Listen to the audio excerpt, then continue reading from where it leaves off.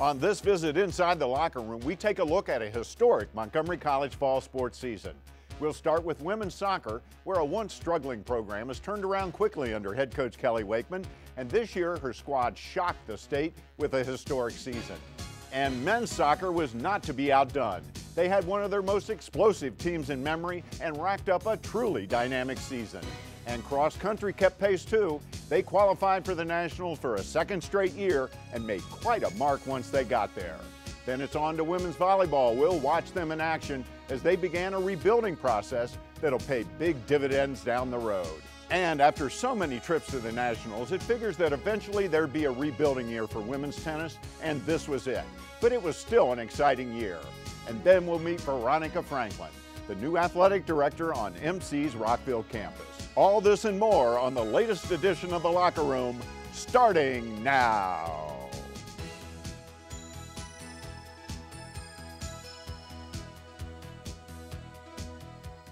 Welcome back inside the locker room. I'm Michael Brown. My co-host Jen Edwards is on assignment. We've got a jam-packed show for you today, so let's kick it off with a look at the women's soccer team. Now, those of you who followed MC women's soccer for the last few years might be a little surprised that they're the top story.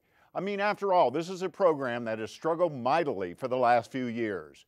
But things began to change last season when Kelly Wakeman was hired as coach. And this year, the changes were positively dramatic and historic. Here's a look. Wakeman took over right before last season began, and with no chance to really recruit and a smaller than desired roster, the team struggled through injuries and a tough schedule. But a strong finish to the season, including a better than anticipated playoff performance, provided some hope coming into this season. Wakeman expected several key players to return. Initially, I came in thinking I was going to have some definite returning players that really had some star power. I had two of my captains returning. They both got postseason honors. My leading scorer I knew was coming back.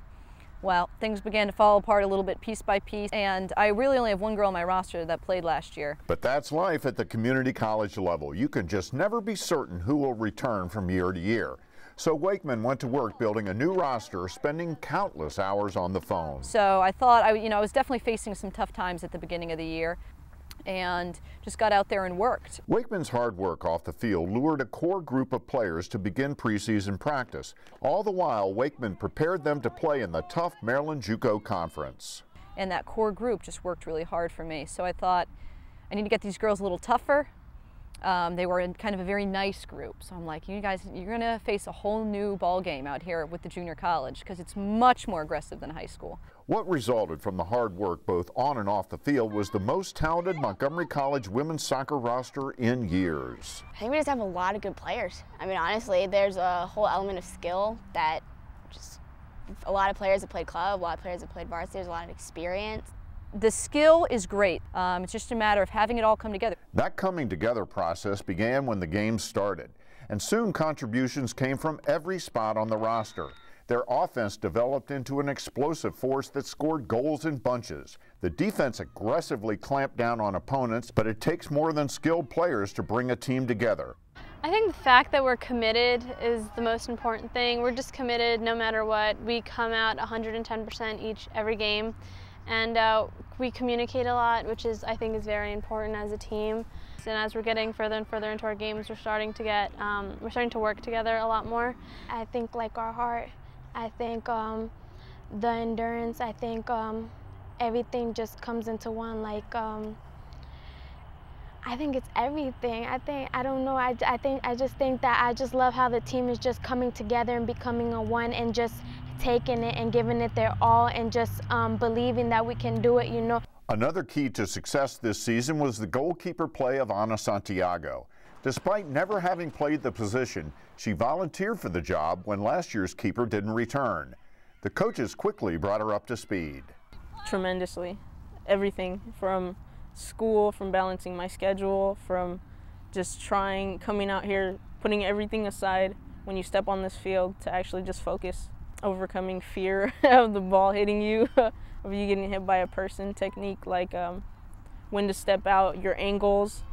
And the combination of talent, chemistry, and contributions from top to bottom started producing win after win, including a huge victory over defending national champion Catonsville and a big one over longtime rival Howard. I think Howard, we all just played together really well. We wanted it for our coach because she wants to beat them. When we played Howard, that was the biggest game to coach. We didn't just raise the number of goals we had, but we dominated that game. The deluge of early season wins were gratifying, but they also brought attention and challenges for the Knights. So this year, the target is much bigger. That's what I told the girls after the Howard game. You guys have a target on your backs now. People are going to notice them, and they're going to have to learn to deal with that challenge in and of itself. The players responded to Wakeman's warnings, and they reeled off a long winning streak and found themselves atop the Maryland JUCO rankings. They also led the state in all sorts of offensive and defensive categories. And when the postseason loomed, they were ready for that too. The games to come now is just like we've been so good at it, like we've been pushing it. It's like we want it, you know. This year I guess it's Knights' time to shine, and you know we just want it that bad. If we bring our A game and every girl plays her best game, there's not a team around here that we can't beat. It's just a matter of, will it happen? And that's why I push them. That's why I go a little overboard sometimes, because I see that potential, and it would kill me as a coach to have that perspective of, well, we could have if we would have only. The team rolled into the postseason ranked first in Maryland JUCO and in the top 10 nationally, and they did not disappoint, winning the Region 20 championship, knocking off longtime rival Howard in the final. It was a close game. Howard played very well, and I believe it was 0-0 at halftime. And it was in the second half that we just wore them down and seemed to break free. And our first goal was truly just a beautiful, one of the best goals I've seen all year. McKenna Smet just dribbled past a couple people right side of the field, rocketed one, and we went nuts. And that was kind of a breaker. It was such a close game. So it was a great feeling. The girls did play one of their best games of the year. From there it was on to the districts, where a win would have sent them to the national championships. So we played that first round against Oxford. They scored first, and we responded, and that was that 1-1 battle for a long time. They had some chances. We probably had more chances than they even did, and just couldn't put the ball in the back of the net. You know, we had one defensive mistake where they were able to capitalize on that, and they put it in for a 2-1. But we fought them hard till the very last minute, and the girls were disappointed, but nobody could take away the season we had, that Region 20 championship. And after a season like this, the honors came pouring in. Most wins in school history for women's soccer, 2 first-team All-American and 2 first-team All-Maryland JUCO selections in Lily Trujillo and Julie Bowers. Lena Orbe was named second-team All-Maryland JUCO. They had 5 players in the top 10 in scoring statewide: Trujillo, Orbe, Claudia Guzman, Julia Baca, and Masha Rutherford. And Ana Santiago was the top goalkeeper in the state and also nationally ranked.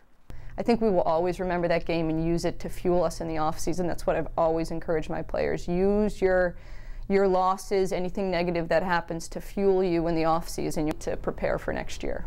We did get that Region 20 championship. It is only the second in women's soccer history at this school.